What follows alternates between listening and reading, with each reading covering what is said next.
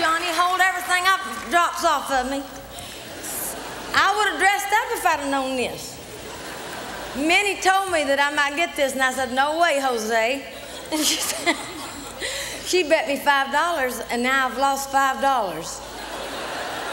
And I don't have a speech because I didn't, you know, didn't think this was ever happening to me. So, you know, getting in the Hall of Fame, I can see the Hall of Shame, but not the Hall of Fame. This is awful, ain't it? I'm just kidding you. But Minnie, you won $5, daggone you. But I just want to say one thing. This is fantastic.